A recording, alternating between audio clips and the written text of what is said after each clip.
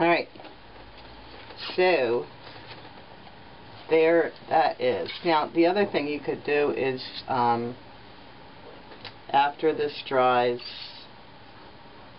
you could go over it with some more stuff. In fact, I'm going to just take, I'm going to put this, still have ink here on the paper, which is, I don't waste ink. Throw a little more down there. And let's take a little more of that iridescent. That was the cranberry, or no, watermelon. The iridescent nickel. That nickel stuff is just incredibly gorgeous. Okay. So, let's close this up again and give it just the slightest bit of a roll.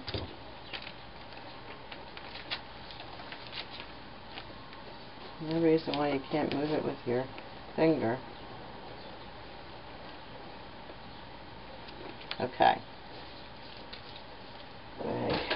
Alright.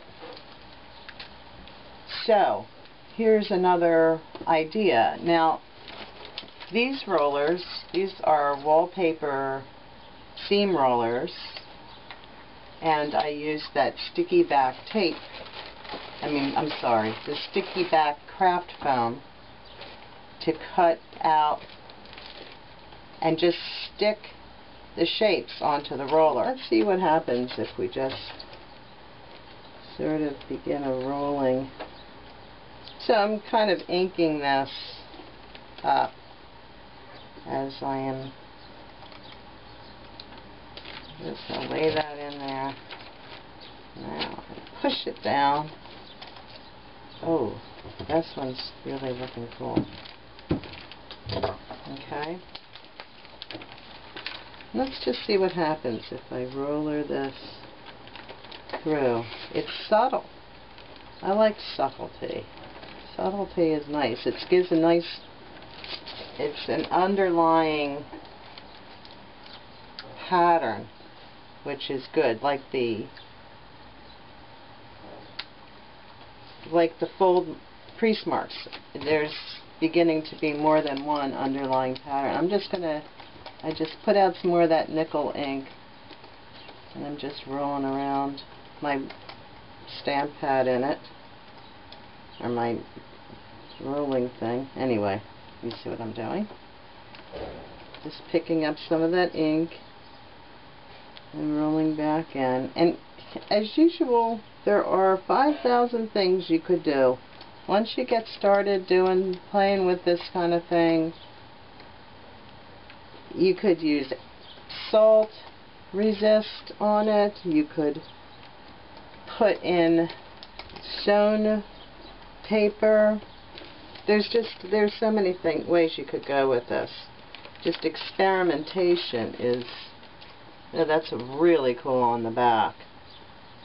That's really cool on the back. It's funny, definitely check the backs of things, but I think that's pretty beautiful on the front as well. So, this is a piece that I had made at another point in time, and I'm going to just kind of run in here, run through the ink that's left over, and ink this up with another. I like the circle one. I like circles. And who doesn't like circles? It's not to like. Okay. Now, gotta get some more ink out of here. I'm determined to. Okay. Ooh, yeah, that's nice, huh? That nickel ink is really... Ooh, there's this beautiful pattern here now. There's a really nice pattern here. Let me see if I can pick any of it up.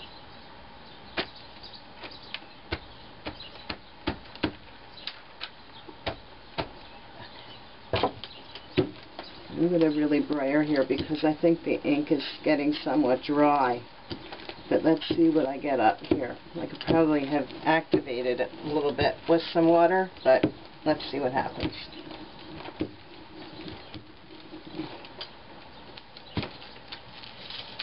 Ooh, nice. Ooh, nice. Ooh, yeah. That's cool.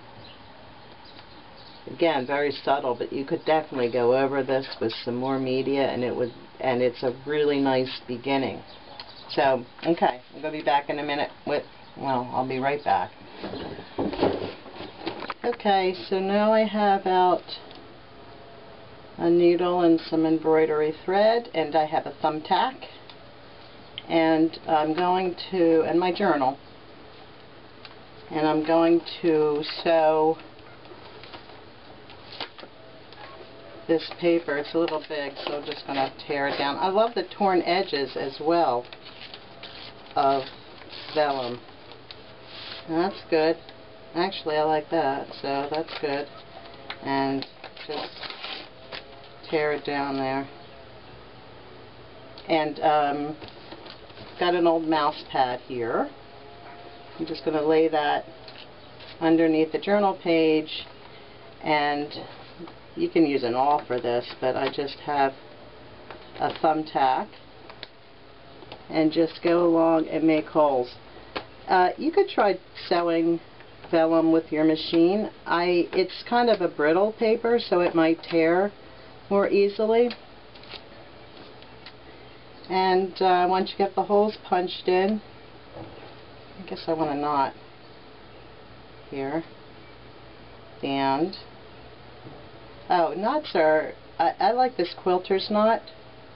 You lay the needle on the end of the thread, wrap it once, wrap it twice, catch it there in your index finger, and then holding the looped thread, just pull it down along the needle and right to the end.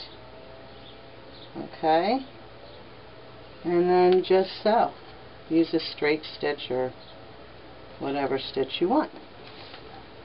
Okay.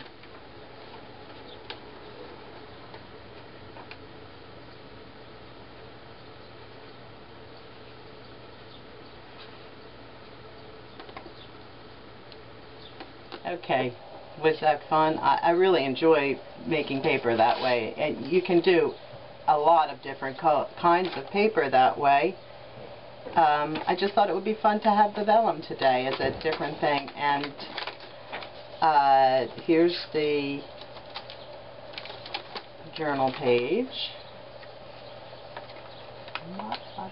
And I love to fold vellum, so try that. It seems so pristine to me that I needed to fold it, or, you know, scrunch it in some way. It gives you those wonderful lines. And you can even fold this after